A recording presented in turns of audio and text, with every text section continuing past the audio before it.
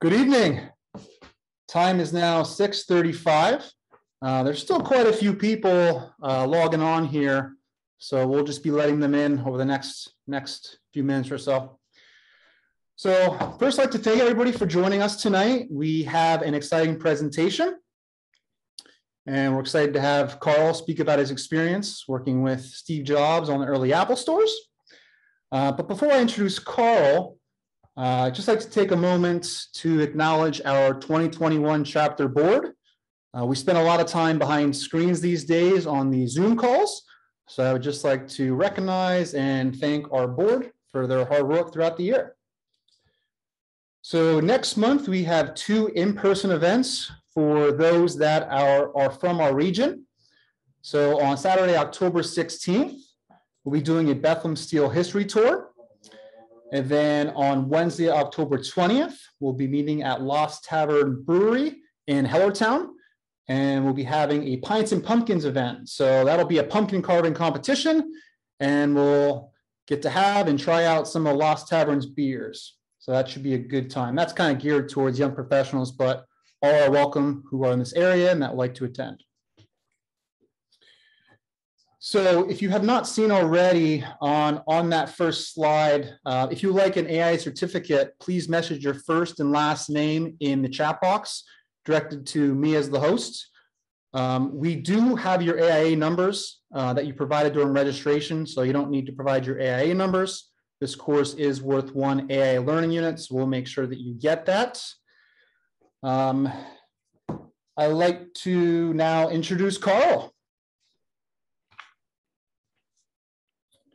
So Karl Backus is a practicing architect with nearly 40 years of professional experience, having spent nearly his entire career with one firm, Bohlin, Cywinski, Jackson.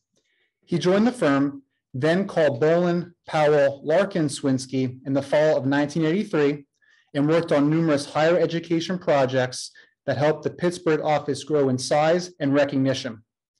His work for Pixar began in the early 1997, and after 2.5 years of cross-country travel, Karl relocated to the San Francisco Bay Area. With the support of Pixar, he, with a team of 12, set up a temporary office to complete their drawings and to see the project through completion. After a year, and after securing additional work, some of which was for Apple, the firm decided to make this Berkeley office their official 5th office.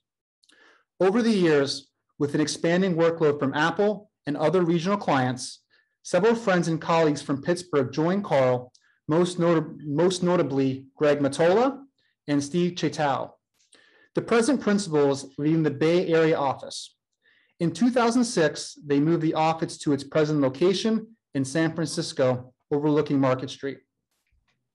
In addition to Pixar and Apple, Karl had the good fortune to work on a diverse range of educational, civic, and residential projects, some of which we'll see later on in his presentation.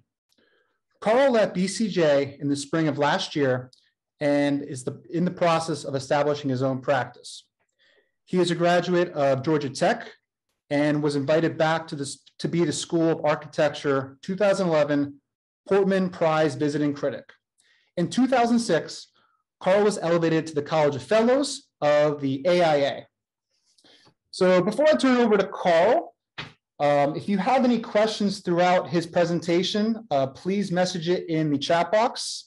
And then after his presentation is done, we will read his questions aloud, and then Karl will then answer for you. So without further ado, I'm now going to turn it over to Karl.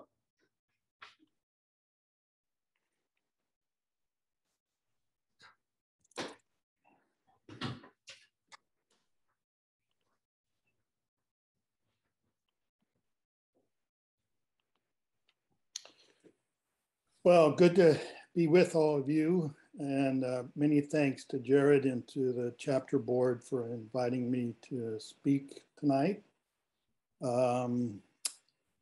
Great shame that we couldn't do this in person, but glad we can certainly do this over Zoom call. So I look forward to sharing a few thoughts tonight.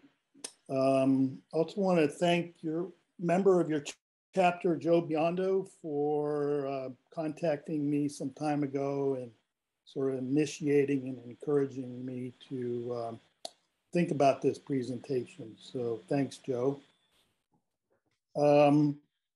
Before I get too much further, I'll just point out that I've added the word iteration to my presentation. And I think as you listen to the progress made through many of these projects, how they each informed the next following project, iteration is a very important part of this narrative of working with Apple, and in many regards, very important part of just general design. Before I get into the meat of the presentation, I have a few other acknowledgements to make. Certainly big hugs and thanks to Peter Bohlin, friend and mentor, very much a huge influence on all of us that got a chance to work with him. As you can see, he became good friends with Steve Jobs. Alongside Steve is Ron Johnson, who was a colleague and friend leading all this retail development at the beginning, a brilliant mind in his own right. But it was very much Peter and Steve's friendship that helped support this long-term working relationship. And certainly my story today is very much Peter's story.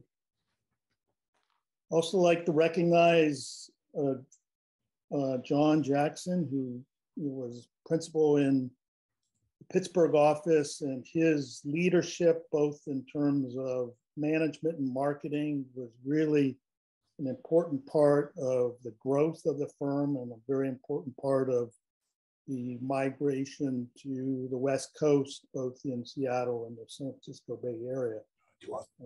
Sadly, John passed away a few years ago, but very much a great mentor and motivator, and many of the leadership of BCJ today is in part due to John's leadership. There are so many people that I wish I could thank, especially the San Francisco office.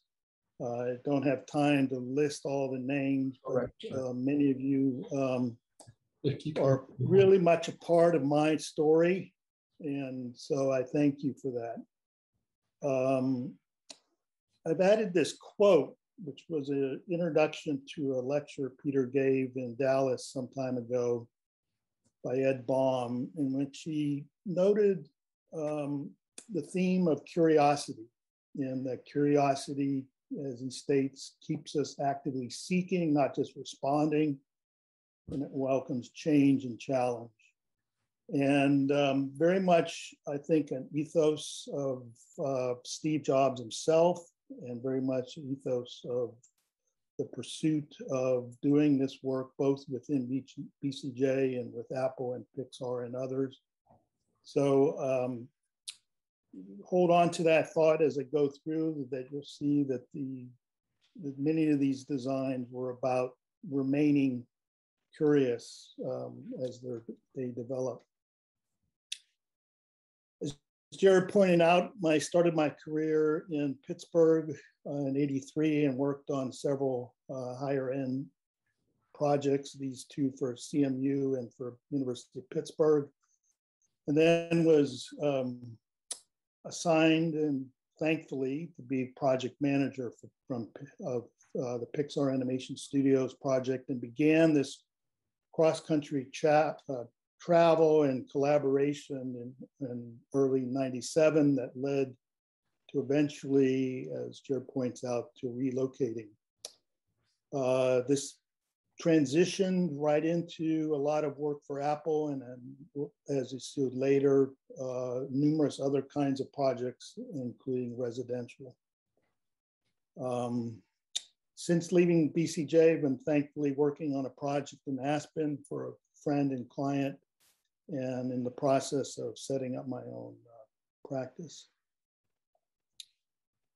I've organized my talk into 3 segments, what I call before, Apple Stores, and beyond, because I think it's kind of valuable to understand the trajectory of my career and especially of BCJ that led up to working on these Apple stores. In the early mid-90s, Bohlin, Cywinski, Jackson got numerous recognition, both as the AIA Firm Award, publications, both in initial monograph and in national publications. And this recognition, I think, became really valuable as the firm grew, started to do more marketing and started to get more outreach. So the first project really was Steve, even though the firm didn't have much interaction with him, was for Next Computer, a regional sales office in Pittsburgh. His leader of the time, Tom Carlisle, was a very good friend of his and eventually became the facilities director at Pixar.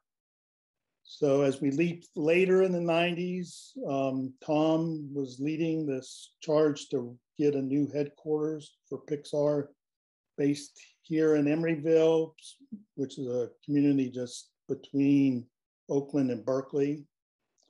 I should note that Pixar, when they started this project, had only completed one feature film. So they were still considered a startup company at the time. It's hard to imagine given their success since. This is a project done with Peter Walker and Partners, Landscape. And it was very much an integral collaboration between the outdoor and the indoor. Besides the amenities of a playing field and an amphitheater, the building was centrally organized around this great hall with two eastern and western wings. The grid was established to kind of provide a hierarchy of arrangement of spaces, kind of woven with various boulevards or streets, create these neighborhoods or communities for various work groups. You can see we've created these little gathering spaces, which was referred to pods, so that they could have expansion space or areas for collaboration. Throughout, much of this space was organized to allow for storyboard movement and placement.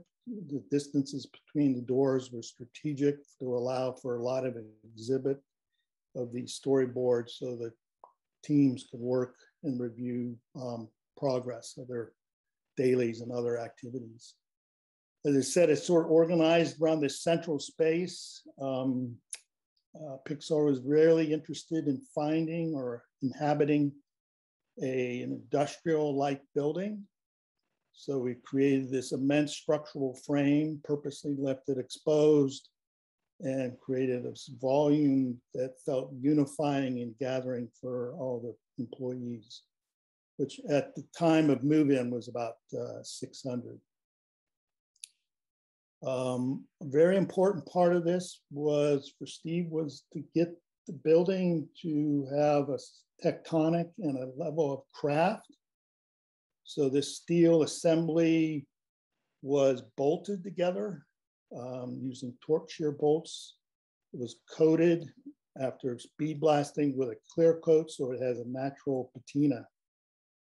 Very much a unique feature of the project. Throughout, shared various models of assembly to get consensus and approval of our concept for the structural frame. And it reveals itself right at the onset of coming in the front door, both as this large lofty frame and this assembly of this arcing bridge. As you probably have heard, Steve was really fond of the idea of chance encounters. So the concept of a very broad staircase with a landing to allow for people to get together as they traverse through the building. All the amenities were centrally located around this great hall.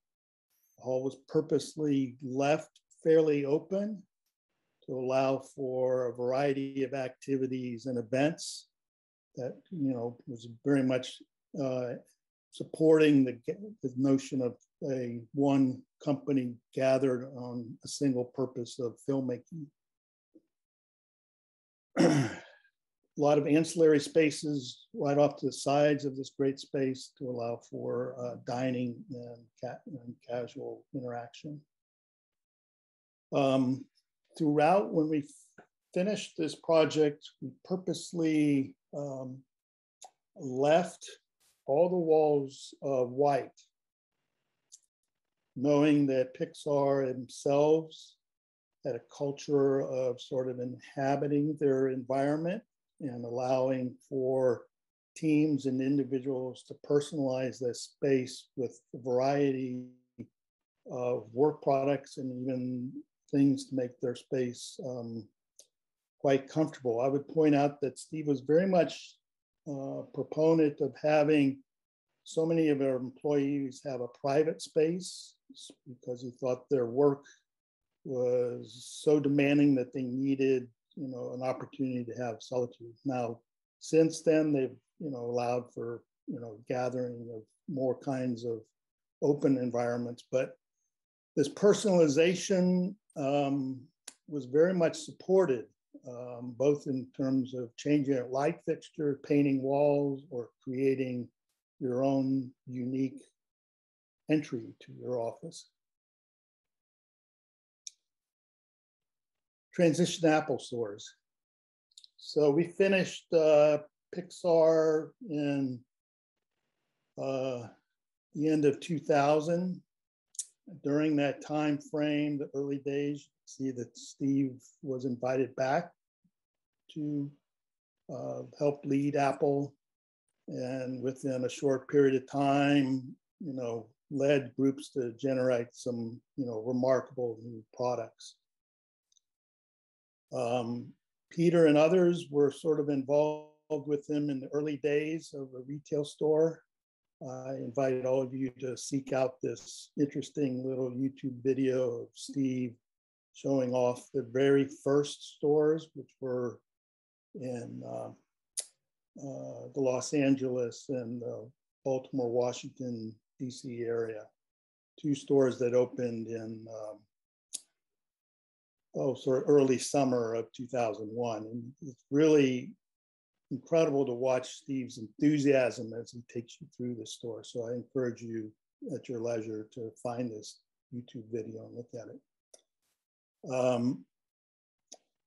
Giving you a sense of the trajectory of his products and how it relates to these Apple stores. So the first store that I got to work on was considered the first flagship store, which opened here in 2000, which was a store in Soho.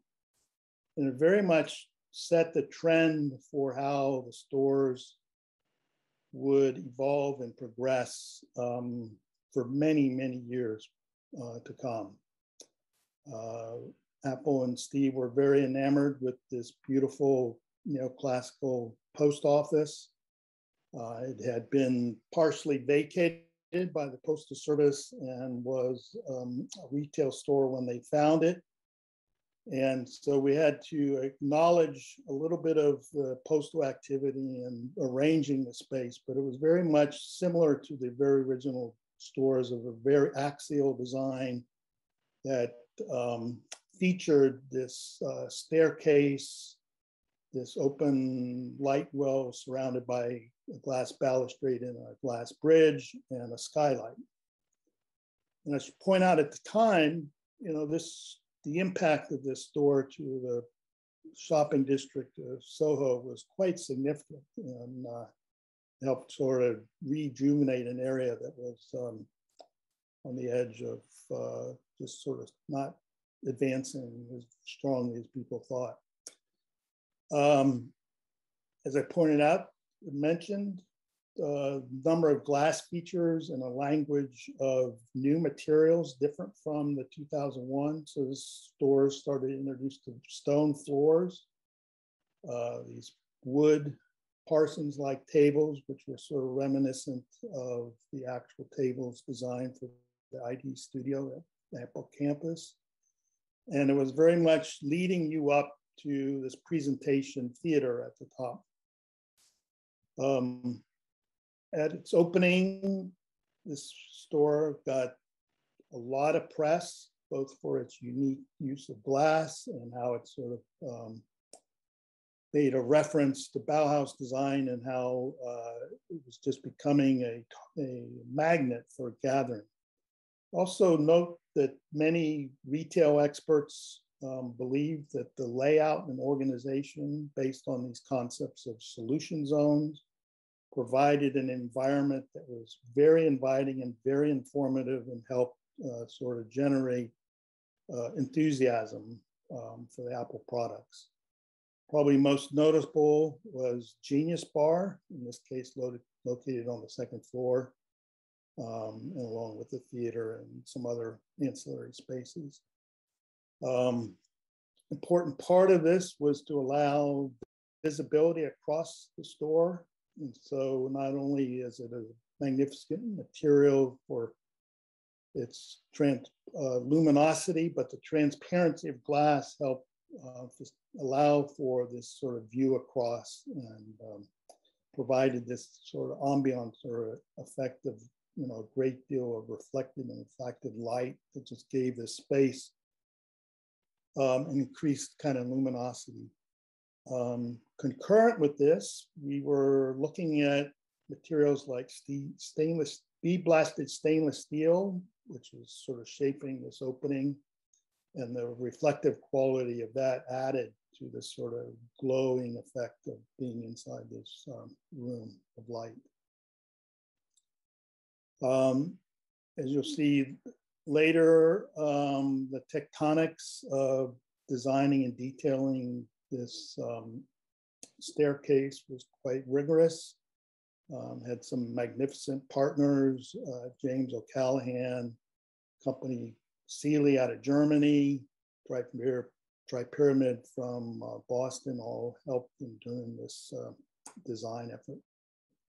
A rigorous assembly and layout of parts. Concurrently to that, store in Los Angeles that just opened a few weeks after, they're started to build upon the use of stainless. This particular store had the unique feature of a stair being suspended from its second floor. So it had very tall sheets of glass, almost 20 feet. So at the time, the explorations of glass fabrication were expanding. This concept of the axial stair and two-story volume of space continued through a number of stores, including here in San Francisco. First entree to international work in Tokyo, a unique recladding of this 1960s office, which we in a sense kept the structural concrete frame and reskinned it with stainless steel panels and an open cavity glass wall. The value of this is we got to learn how to suspend or place glass sheets with the unique use of these fittings. And that sort of led into how we would eventually use similar kinds of technology for the Apple store in New York. Also kind of looked at the idea of how elevators, transparent elevators, could enhance the sense of traversing through the space. This particular store was a 3-story store, too small to allow for a very dedicated stairs, so the elevators became the means of traversing vertically. Concurrent to all that, looking at how to make assemblies using curved glass. So technology and iteration advanced, and these particular stairs were hung from the ceiling And you can imagine the engineering required to not only make them stand up, but to endure the numerous customers that traverse Berkeley. All that led to probably the most notable store, Fifth Avenue in 2006. And it's hard to imagine at that time when it opened, that's pre-iPhone, pre-iPad. You can see Apple's trajectory of its stock was climbing. Probably the most rewarding of all the projects I've done for Apple, but it sort of synthesized a lot of this technological advancement and spirit of using glass as a unique feature. It made a big impact to this part of Fifth Avenue, which was at the time not considered a very good retail location. It's sort of too far north. But as Eva Louise Huxtable pointed out, it brought a big impact to not only to this part of Fifth Avenue, but to the character and usability of the plaza. By its size, it's very diminutive to the tower behind. It's very much a beacon or a marker of an entry. And you come in and you descend down the staircase into a large retail area. At the time, it was the largest of all the stores, considerably larger, and dedicated to be open 24/7. But the nature of craft, obviously, in this staircase, very much paramount as we started to integrate, a circular stair wrapping around a glass cylinder that supported the elevator. As I said, it was a very expansive interior, great amount of product on display, largest service and Genius bars in the company's portfolio of stores. The first use of stainless steel panels as part of the display system and backlit graphics. Probably on its lighter day, but usually if you attended this store during this time, it was usually very packed. I used to always tell visitors to walk down the staircase and then ride the elevator up. It was sort of a magical experience as you kind of ascend from this below plaza room and gradually see the city of New York reemerge as you get back to the plaza level. Steve himself was quite involved and interested in how these all developed. At the onset, we would meet with him weekly. As he got more and more involved with product development, those meetings became monthly and eventually went to quarterly. But this particular project, he was quite interested in. You can see me sort of patiently waiting for his acknowledgement that we got it right. I ended up showing him numerous examples of these fitting facings, trying to perfect the quality of polish. And so you can see him sort of checking it out. There's Ron Johnson with them over his shoulder. And his final result at night. So it had this sort of beautiful kind of luminosity and reflectivity of the fittings. So how did we get this done? Colleagues of mine helped put together this presentation that we would make to various groups, especially schools of architecture, to describe how we actually crafted these assemblies of glass, the staircases, the engineering that went behind it, led by Eckersley O'Callaghan and Seeley, a lot of testing and a lot of understanding of how to sort of fabricate and deliver these materials. It was so important to have this collaboration throughout all this process. The glass required metal fittings that hold it in place, and so that integration, was very much an integral part of developing each and every of the stairs, and the tri-pyramid was quite involved in this.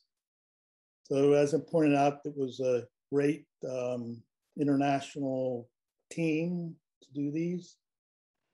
Much to the chagrin of James, the store teams often like to have group pictures on these stairs, so you can see it's really being tested even well below its limits. So they are quite safe, even though they're quite perceived as quite fragile. Going a little further, the city of Boston, after seeing what New York was able to pull off, was quite interested in having a store of their own. This is in the Back Bay portion of Boston. It just so happened to be right outside the historic envelope, so we were able to thankfully get this contemporary design approved by the city officials. Much of the language sort of got modified to attempt to simulate the rhythm of the adjacent facades, but it was first time to take a lot of our glass technologies, both in sort of hanging this facade and developing a 3-level staircase setting up the center. Much like Fifth Avenue, but without its elevator. So there was a lot of parts to keep this assembly. It's a gravity loaded staircase leading up to a very expansive display and service area up on the 3rd level. Concurrent to that, embarking on a project in Australia. Thankfully, the building owner was kind of interested in transforming what was this original lobby of his tower and to offer this unique space to Apple to create this 3-level store. Very much a glass latrine right on the face that used even greater amounts of heights of sheets of glass, close to almost 45 feet in height. Interesting enough, tucked behind this sort of luminous 2-story glass staircase.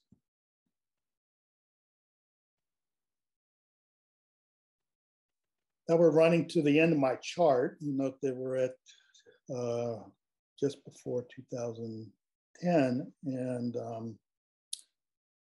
at the time, after doing all these sort of unique stores of glass and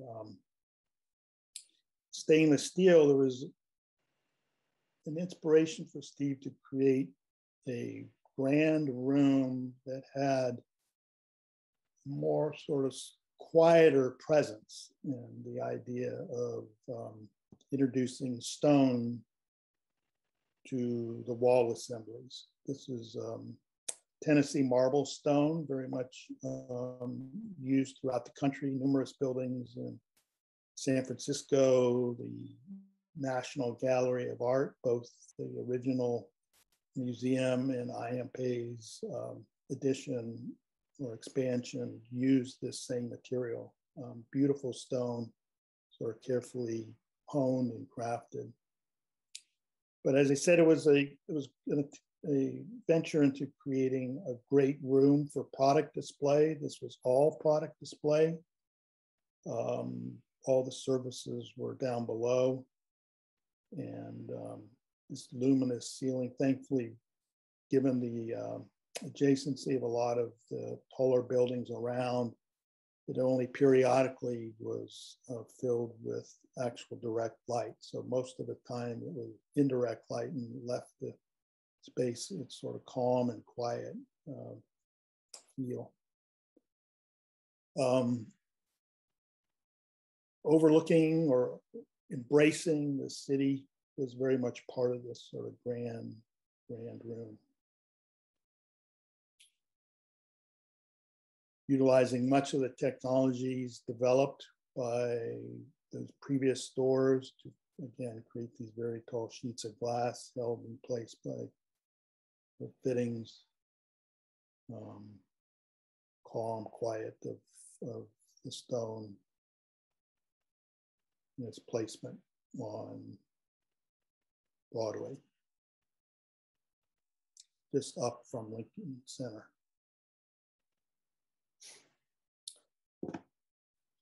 Going again internationally, city of Shanghai and its unique tower and pedestrian circulation ring just in the foreground. At opening day, stores attract large amounts of crowds, and this particular instance got to shape the ring that surrounds this cylinder. Cube. Very much like Fifth Avenue, you approach this lantern-like object and descended down to this immersive below plaza retail space. Materials continue, stainless steel walls, gray limestone floors, taut fabric ceilings.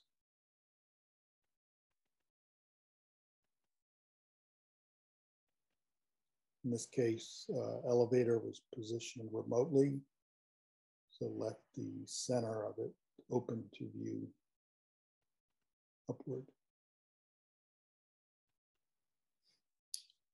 Other stores started to emerge in Asia. This unique bridge location in Hong Kong, again, allowing the glass to sort of fill the room and reflect off materials.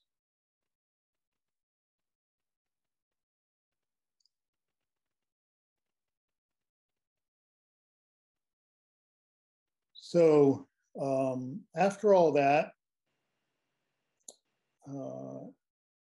in his true nature of wanting to always think about what's next and how to improve, Steve asked, how would we build the cube if we rebuild it? So this particular one that opened in 2006, you can see it was 3 units high by 6 wide. So each sheet of glass was roughly 5.5 by 11, creating a 32 to 33 foot cube. So after all that research and development, we returned in about a week after that question with this Photoshop modification, which reduced the number of glass from each facade from a total of 18 to 3 vertical sheets. And upon seeing this, Steve just said, we got to do it. Here it is in its completion. Much less fittings, larger sheets of glass. And thankfully, when Foster and Partners redid this door, they rebuilt this cube in its original, or the second iteration. I'll just make a note here as we're sort of celebrating anniversaries that Steve never got to see this to its completion. He had passed away just a few months prior to the completion of this cube, so we're soon approaching the 10th anniversary of his death. Great individual to work for. I had a very pleasant working relationship with him, and truly an inspiration.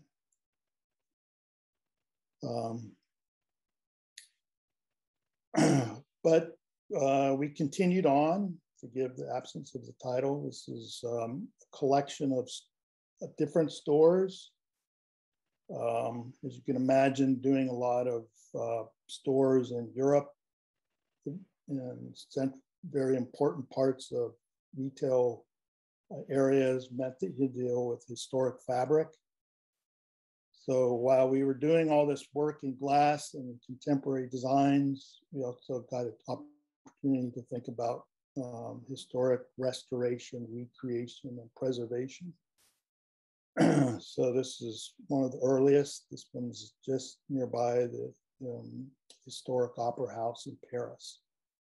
So a lot of this, as I said, was a blend of preservation and recreation and restoration. So same rigor of understanding how to detail, especially in doing all the special iron work for the balustrade. There's very much a continuing ethos of taking each situation, remain curious and objective and open to how to create something that has a particular resonance and appropriateness for its place. London, Regent style facade allowed for a very unique design interior. It had a blend of interventions throughout its life. And so the approach here was to very much acknowledge that and to sort of inhabit this brick interior. Got the opportunity to use this open well or atrium space and create a very very different, but again, light-filled environment for interaction and product viewing. Still embarking on use of glass in two different staircases, glass cylinder, and then this unique one that sort of fit within another light well to provide access over 3 levels. Kind of a unique interaction of the rough old technology meeting the new contemporary and modern use of glass. More of these historic stores. Barcelona took a slightly different approach of more of a clean sort of modern aesthetic inserted into this language of a historic, more modern style historic building. A lot of reference to the store in Upper West Side, both in terms of the use of stone and glass.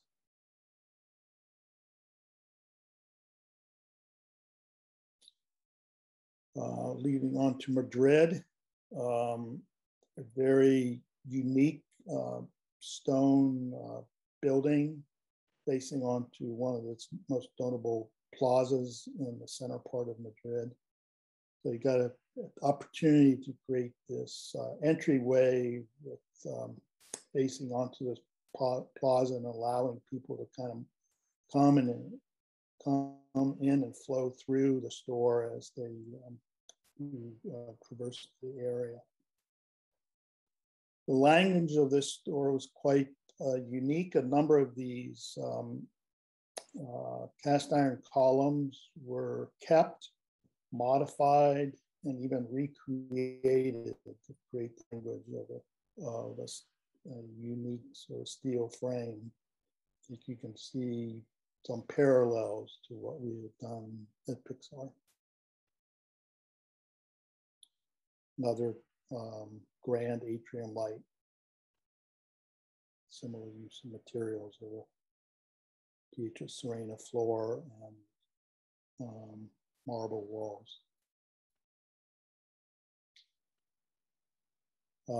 As I said, like done it elsewhere, the rigor of recreation or refabrication, both in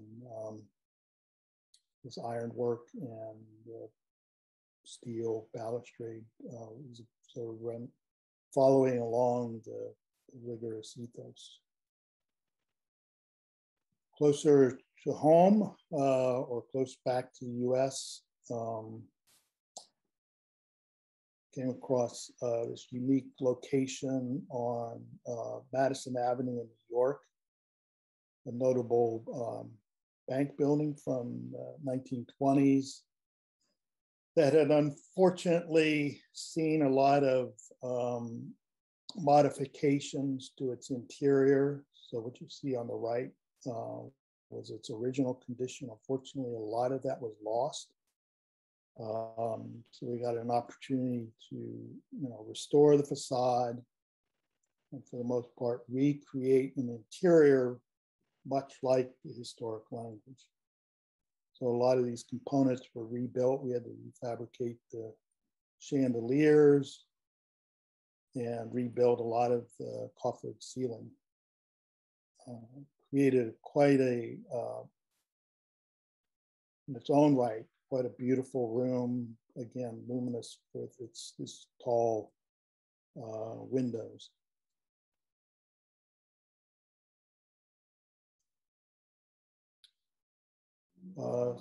Just shortly thereafter, total recreation. This building did not exist, but the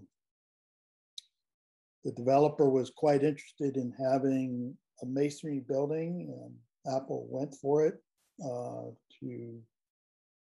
do a lot of the detailing, much the sense of craft, true masonry arches, true a brick exterior and interior.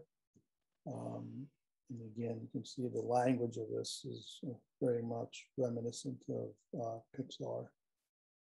This particular time, the display system started to evolve from the stainless steel individual units to a kind of what was referred to as an avenue of display built out of, at this time, white oak. But I think a very engaging room, and I think in its own language, quite consistent with the rigor and ethos of craft and quality.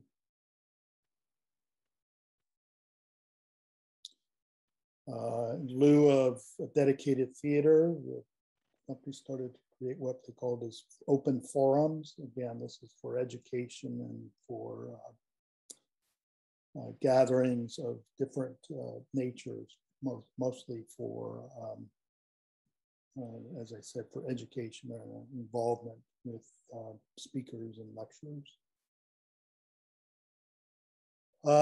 Next grouping, a series of pavilion stores, and the unique aspect of these was after so many years of sort of inward focused arrangement of these stores, the opportunity to create things that were, or environments that were very much outward reaching and engaging even more so with the surrounding plaza area.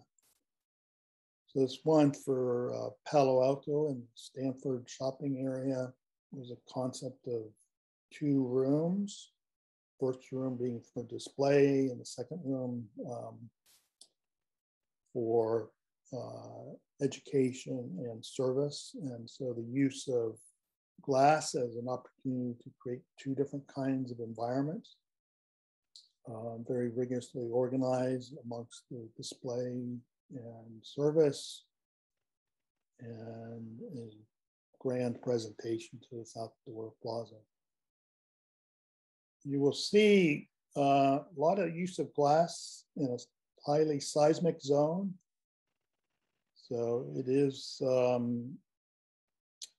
safe and very rigorously engineered by our friends at Karl A. So you can see these glass fins are actually supporting not only the facade, but helping support this cantilevered roof. Customer support and education and additional product display in the back room. As we were developing these, we were mindful of sustainability issues, very select use of glass for the back room, radiant systems for cooling and heating. And this very much was integral to the continuation of these, what I call pavilion stores. Tennessee marble continues, peach or Serena limestone floors, and the parsonage light tables for product display.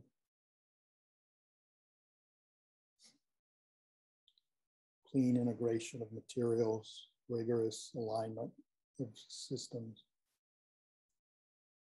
Leaping to Japan, a very similar kind of store, but in this case, 2 rooms vertically oriented. At the time, the laptop, the Apple Air, and its sort of shape was being referenced as we created this stainless steel curving arch slanting roof. I will point out that this particular store, again, in a high seismic zone,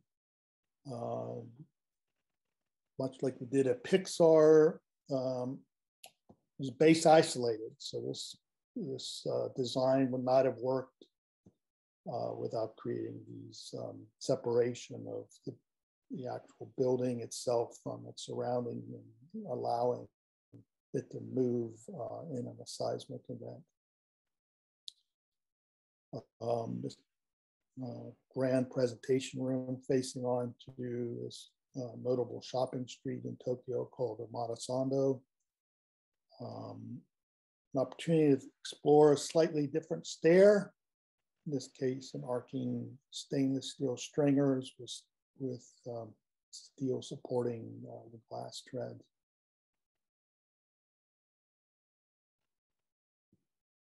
Very engaging for public and customers as they traverse along the street.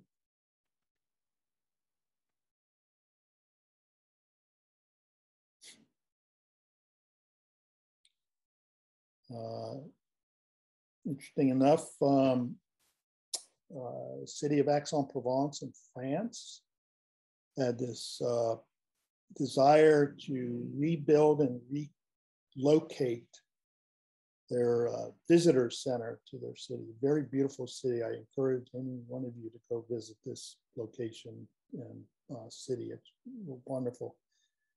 But as a result of this relocation, their tourist center, this idea of rebuilding a pavilion-like structure in its place by Apple became an opportunity to really continue this language of these pavilion stores. In this case, it is primarily a single room, but facing on to, again, the magical boulevard and fountain of Aix-en-Provence. The citizens really enjoyed this store, and so even after it's closed, they use its floor space for a unique celebration party event.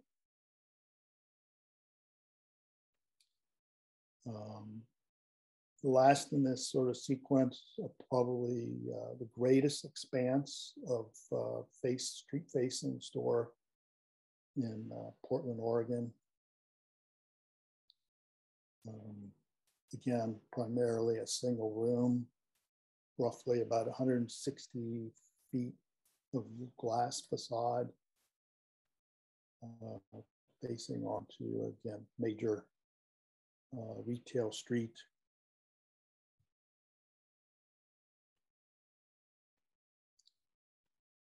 You know, by this time, a lot of the lighting design have evolved, and so got to these linear troughs with downlights in lieu of the sort of luminous panels. And I think it created a sort of calmer environment in the night, quite glowing.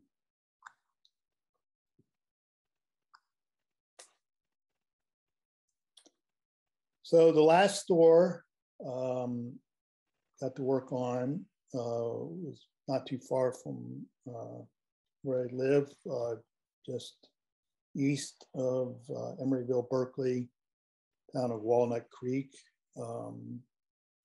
This was after Foster and Partners had become more involved in the retail program. You know, they were invited to work on their main campus, and some of that language that they were developing for Apple Park started to become important to integrate into the language of the stores. So you'll see transition from different flooring material. We're not using a beige or light white. Terrazzo, slightly different whitish stone, this one from Spain, and you know, an all wood ceiling. Strategy of the avenues as part of the language of the product display. And in this case, the forum boxes are all gathered together as clusters. And when available, as it is here, create again a different kind of indoor-outdoor experience of the retail. So it's offering up a connection of the surrounding areas with this seating area.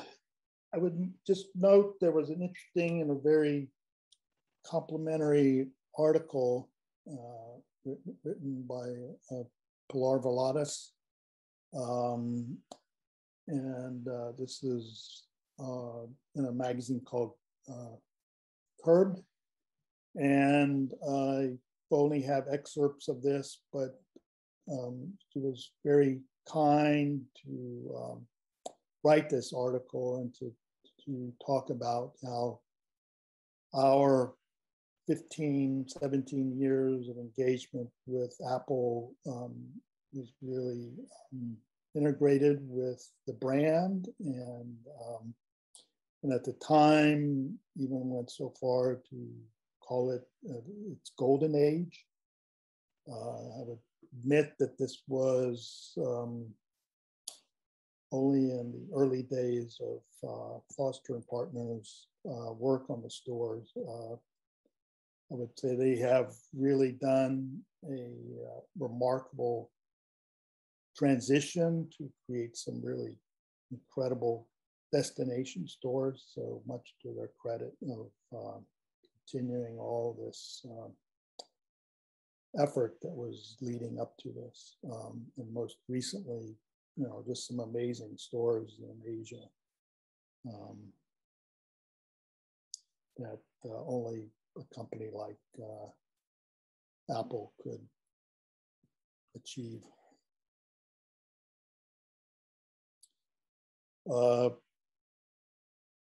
Eckersley O'Callaghan, who I mentioned, was a very integral part of all this, and they themselves have expanded well beyond London and well beyond Apple to do, a range of very interesting and very challenging glass assemblies.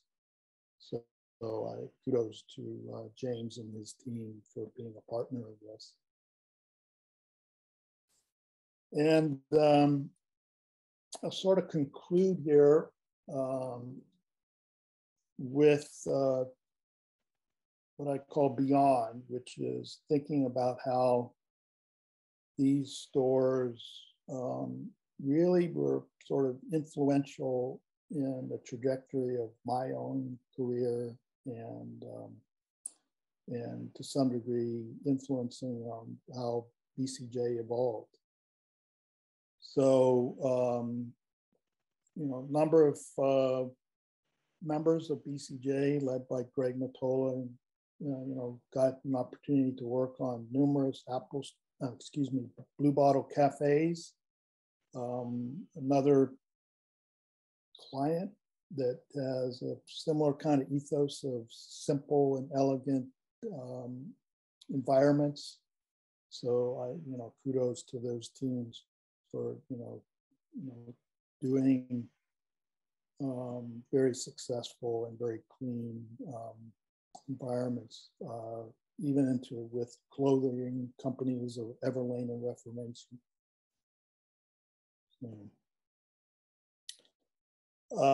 More recently, this group, and interesting enough, for reference to Kiana Mobile Retail Store. This is just a marvelous little intervention of creating something that has an opportunity for relocation.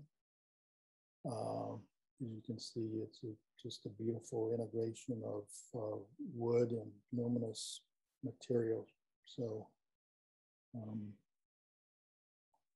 I commend these teams for continuing the sort of efforts in retail in the BCJ world.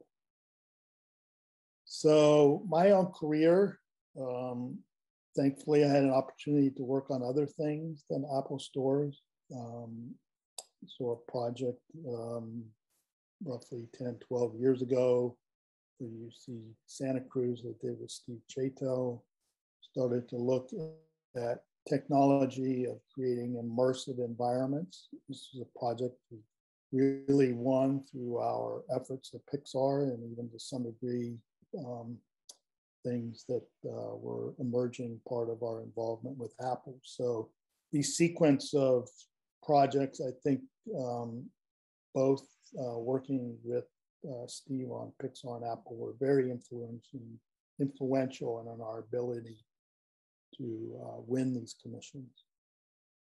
So 2 projects at UC Davis. First one done with Sewell out of Brooklyn, museum structure that had a lot of language of glass assemblies integrated with tilt-up concrete panels.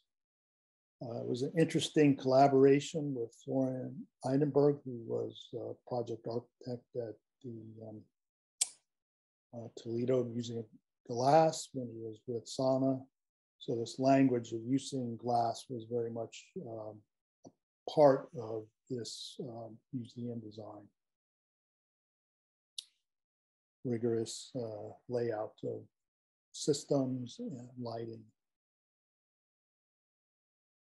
Second project for UC Davis, again, trying to think about ways of creating a location that brought people together from traversing through various paths of campus and roadways. Different kind of pavilion-like location, but I think the language of creating these transparent spaces to allow for this connection of indoor-outdoor is quite important. Again, this campus really thought that we had our knowledge on technology, both in terms of assemblies, but also technology for display. And so you can see this space using these broad expanses of projection screens. The view on the left is daylit. So the use of light to create a very luminous space was, very important to the success for creating a teaching environment for 580 students. Its influence, I want to end here with two projects that are sort of the conclusion of my time with BCJ. Interesting enough, the thread of Apple continues in terms of influence in our ability to win and secure these projects. So this is a new library for the city of Pleasant Hill, just north of Walnut Creek. Grand hall kind of library, embracing areas for kids and for reading interaction. But again, a luminous ceiling, expressed steel frame, much, you can see parallels both with the language of the Apple stores and with Pixar. Last project again with Steve and Christopher Sega in San Francisco, largely influenced with our work from Pixar to get this. Both of these projects are nearing completion, and I sort of look forward to seeing their final result. But it's a large facility, a new film school, which also had its own creative immersive space for digital projection and visitor immersion, so forth. And its interaction with the exterior spaces to the south.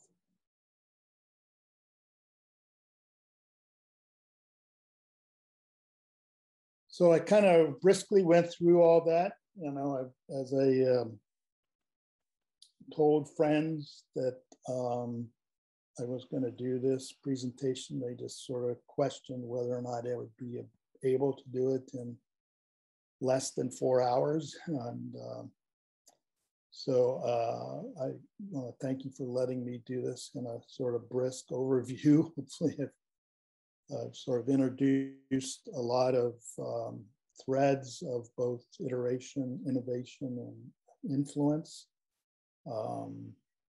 Again, this is opportunity for me to just ask all of us to remain very curious architects, explore various options, and to think different. You can see them. Thanks, Karl. So I do have a few questions that came through here. Yep. Ready for questions? Sure. The first one I have here is, what was the most number of Apple stores you were working on at one time?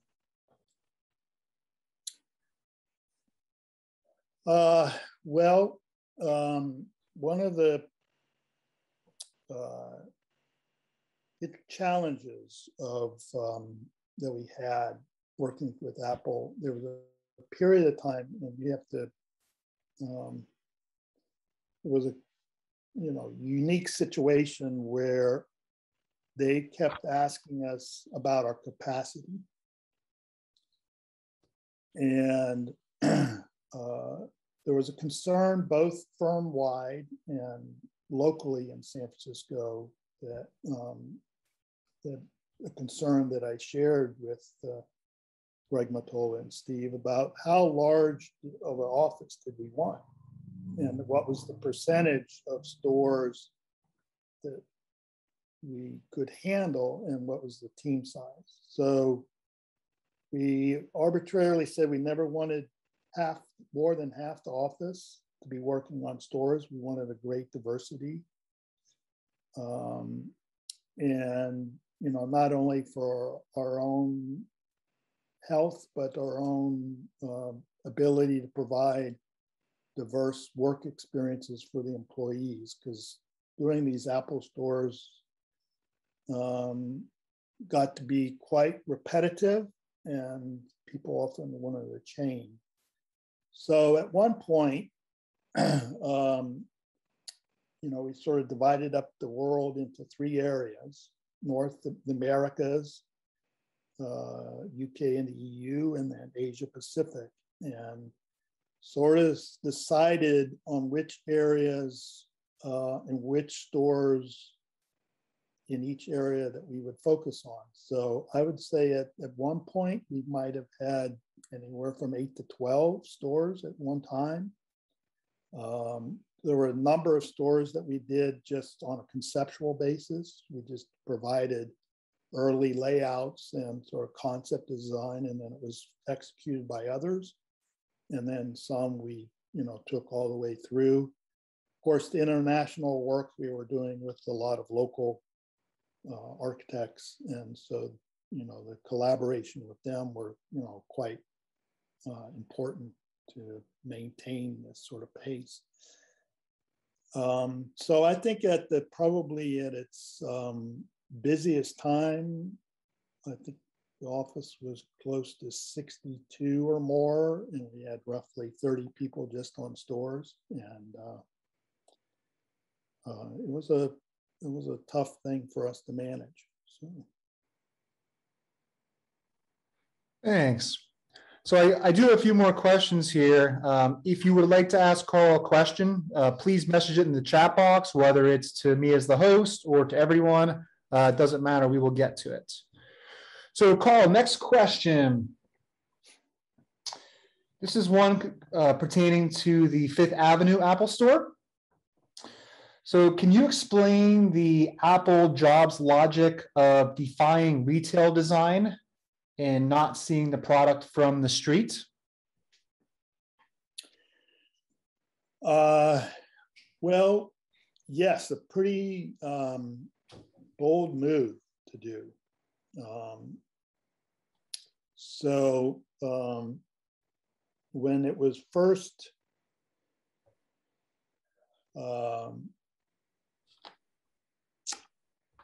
offered to Apple, this particular site on Fifth Avenue, and the developer owner of the GM building, Ari Maklow, had this idea that if you created a bold enough entry, it would be a magnet for people to come. And he was thinking of a variety of things, and you can see from that sketch that Peter and I worked on that there was a lot of exploration of what that shape would be. So it was a sort of a bold and daring move to think that you could create an object that would just draw people to it. And of course, repurposing the plaza, making it much more accessible, was integral to that. And learning that there is actually something of interest down below just created a sense of like a mystery or a way, I got to go see this, what's happening there. And so it relied on, as again, this kind of mystery and word of mouth of people spreading that you got to go see this.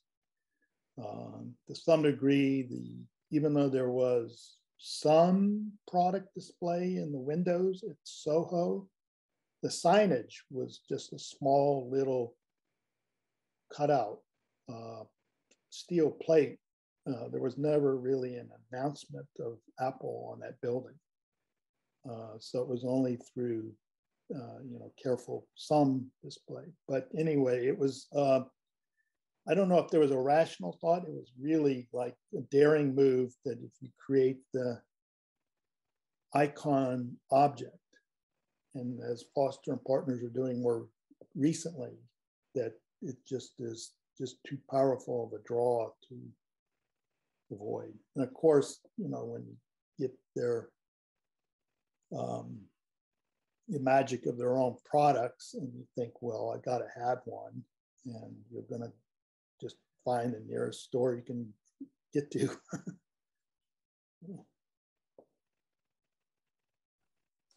Great. Next question.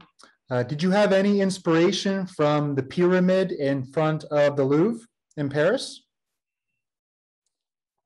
Well, it's interesting that's an example that's often referenced. I would say that object is quite larger than the cube.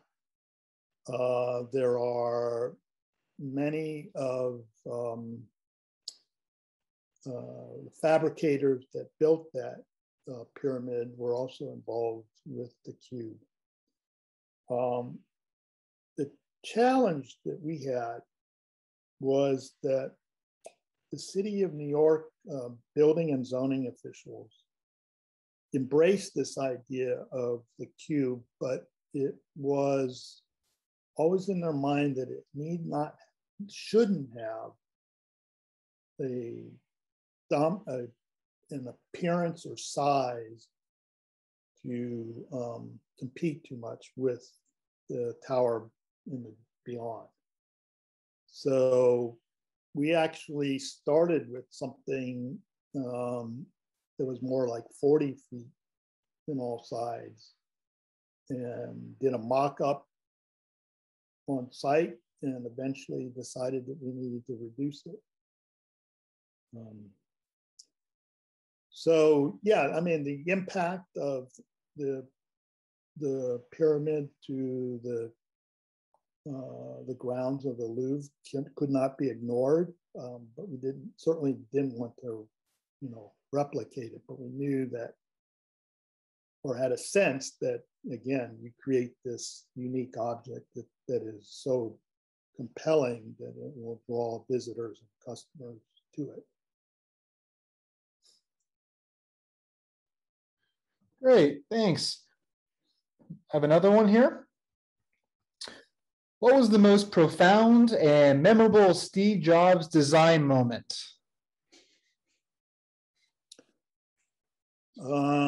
Well,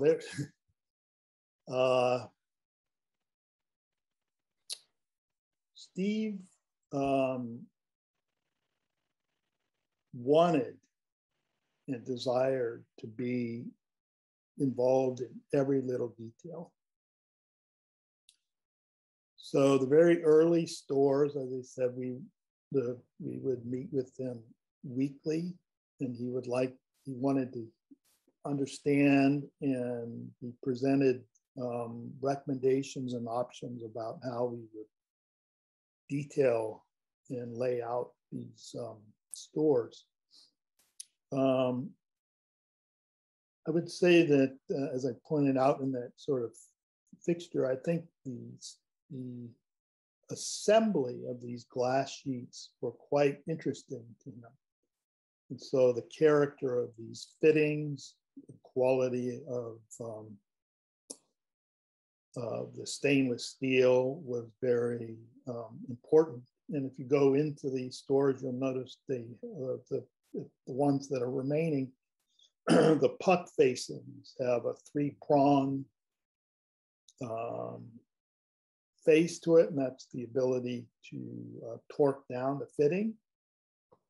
But if you look at them, they're all perfectly arranged so that the triangle is always like this, created by the three prongs. So it not only were they crafted beautifully, but they were assembled quite beautifully.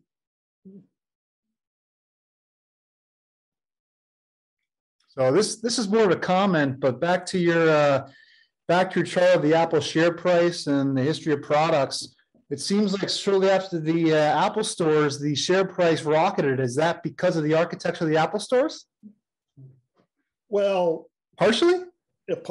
Certainly, I think it was it was actually an interesting move back in 20 years ago to create stores.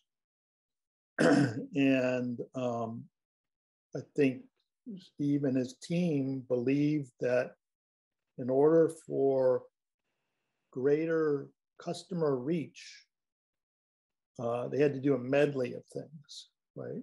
So they had some interesting commercials at the time. Again, their promotion of Think Different was out at that time.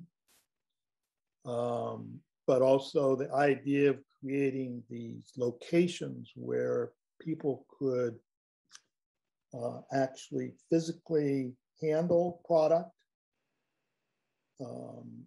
in cases where Apple did not have a product themselves, how they would integrate with digital cameras and other devices, that you could actually do that in a very welcoming space with a lot of very knowledgeable personnel that would help you navigate your way through, exploring and considering products. And then this famous Genius Bar, rarely at the time could you get dedicated technical service. And then they had a collection of stores that had these theaters. So it was always about presenting how to make movies, how to make photo albums, how to make music using your digital devices. So I think the collection of all of those things just gave a lot of impetus for the expansion of Apple as a company.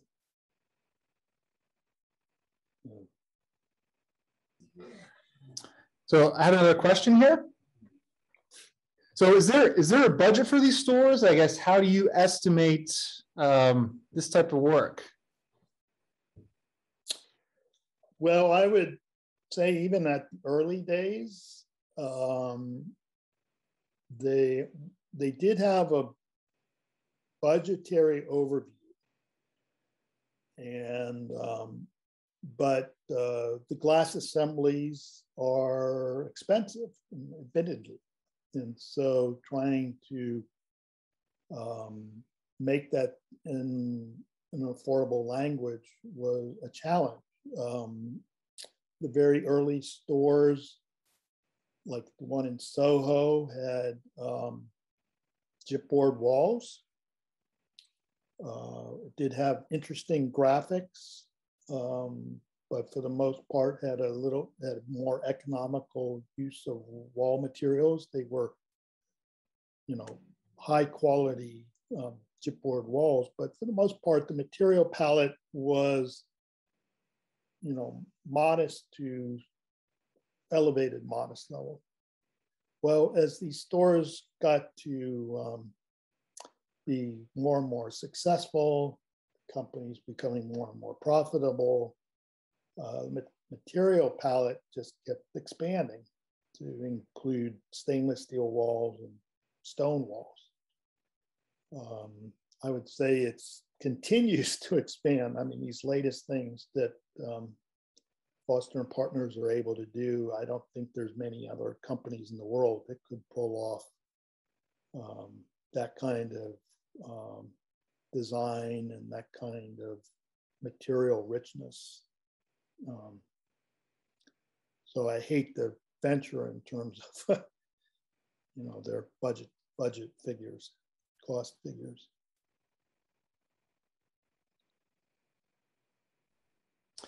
So was there a project that stood out?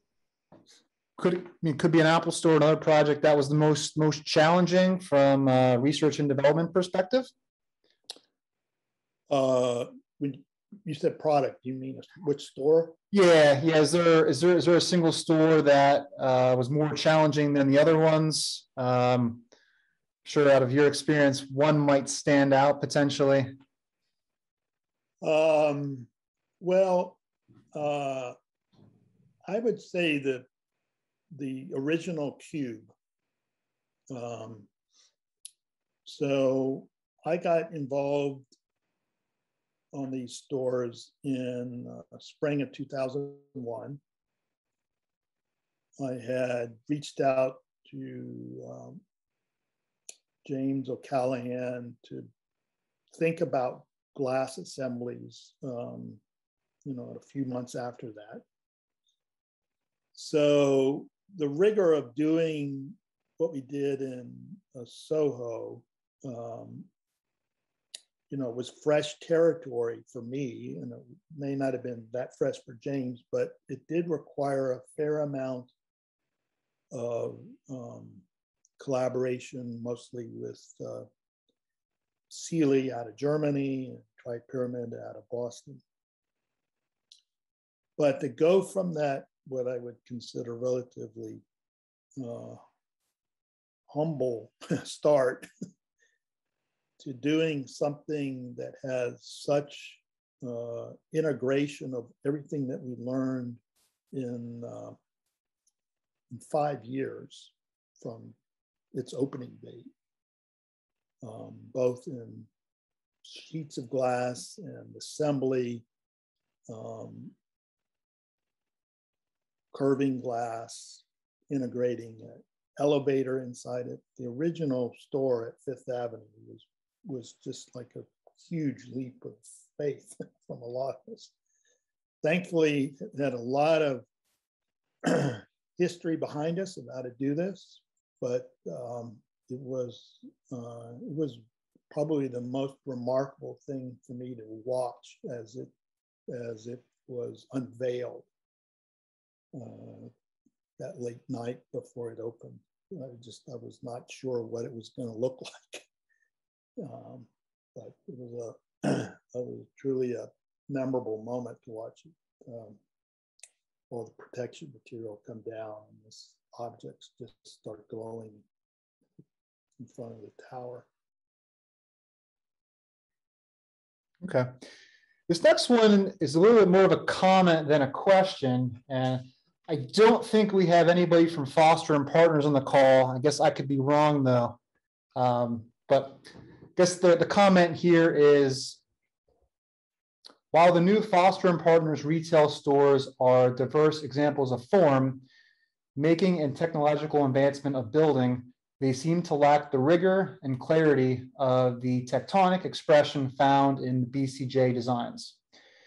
It's that expression that created a strong, iconic image for Apple in the retail environment, and certainly more representative of Jobs' philosophy. So you don't necessarily need to comment on it. Just wanted to read that as a comment from one of our attendees here tonight. Yeah. Well, I appreciate that as a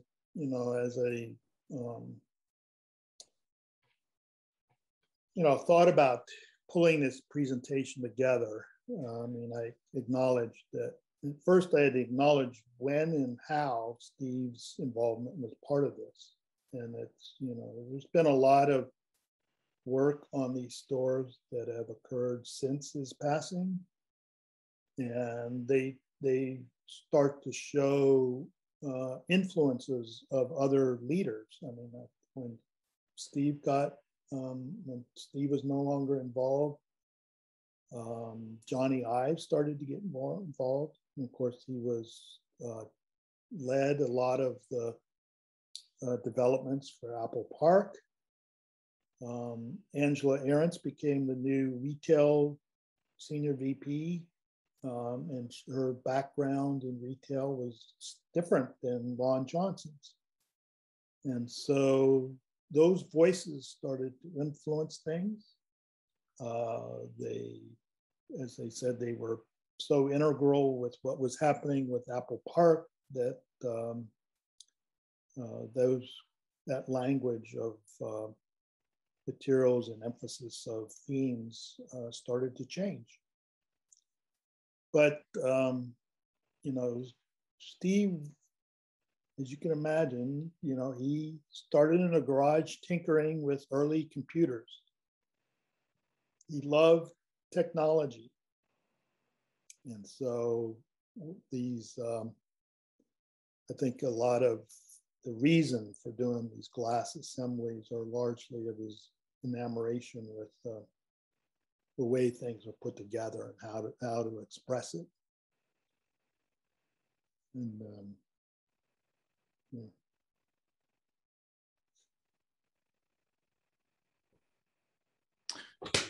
So that's all the questions I have at the moment. Now's everyone's last chance. If you would like to ask a question while we still have Karl on the call, please do so in the message box and we'll read it out loud. Or any type of comment.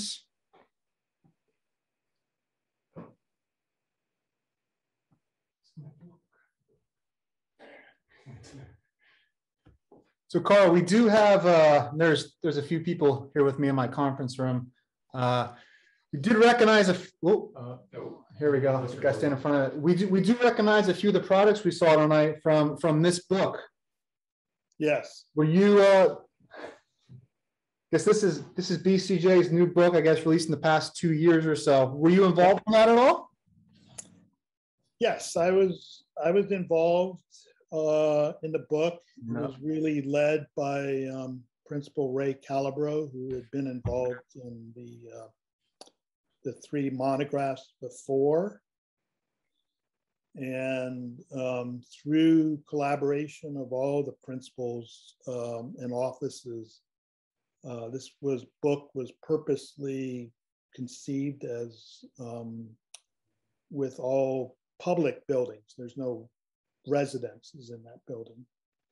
And as you can tell by its title, it was meant to sort of touch upon the way people get together, the way they work together and interact. And of course, this is pre-COVID days. Hopefully we'll be able to get back to such an important aspect of working in collaborative environments. But you know, it was very, I think, a very important time for the firm to start to acknowledge this quite diverse kind of project types that all centered around the importance of getting together and interacting.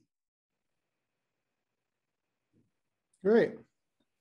Yeah, it was a sales pitch in no way. I definitely recommend the book. But yeah, we just recognized quite a few products in there. Yeah. So it looks like we got a comment that was addressed to everyone. Actually, a fun fact here. On this day, September 16th, in 1985, I guess Steve Jobs quit Apple, and September 16th, 1997, he rejoins Apple. Not sure if it's true or not, but that's definitely a fun fact for the evening, if it is true. Yeah. I'll get a fact check. Fact check. It was on the internet. Sure. We can do a fact check. Just might take a moment. Yeah, it's hard to actually I mean, maybe Apple does recognize his date as his return, but I know there was a period of time that he was involved with Apple as a consultant before officially returning as CEO. So maybe that date is his official CEO title. Yeah. Yeah. Yeah. It's true. Thanks, Jeff. Okay. So this is the last opportunity to ask Karl a question or a comment. If we don't have anything else, Karl, I'd like to thank you for presenting. Definitely a neat body of work. Definitely interesting to hear your story. Just wait a second here to see if any more questions come through. But once again, this presentation tonight is worth 1 AIA learning unit. So we do have your AIA numbers from registration. If you would like a certificate and have not already, please message your first and last name in the chat box. And any closing words, Karl? If there's no more questions, or? Well, I do want to say, I mean, I made several acknowledgements at the beginning. I do want to acknowledge and thank many of the people that I worked with at Pixar and Apple. So, you know, a great deal of appreciation goes to Steve Jobs himself, to Tom Carlisle and Craig Payne of Pixar. At Apple, Ron Johnson, great leader, Bob Bridger, John Hilligus, Ben Fay, BJ Siegel, Pat O'Brien, Chris Morse. These are all people that helped make this retail development program work, not just with me, but with many other design professionals. So a lot of thanks and credit should be given to those individuals.